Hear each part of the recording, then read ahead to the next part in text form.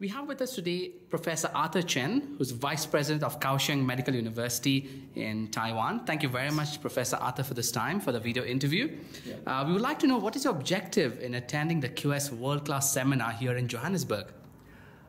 This is the first time I attend this WorldClass meeting.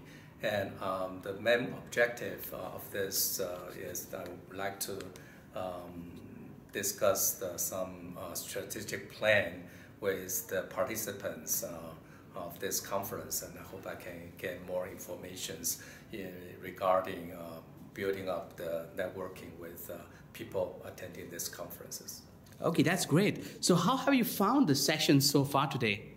I found it's very interesting and also very informative, and a lot of participants are very enthusiastic in exchange informations and also to build up networks with each other.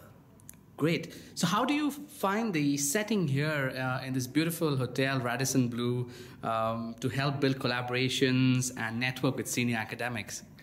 Well, this is the second time I visit this beautiful town. I was here back in 1993 when I visited the University of Pretoria, and it's very, very different now, and I love the cities and especially the atmosphere. So I feel quite lucky that I can come and attend this conference.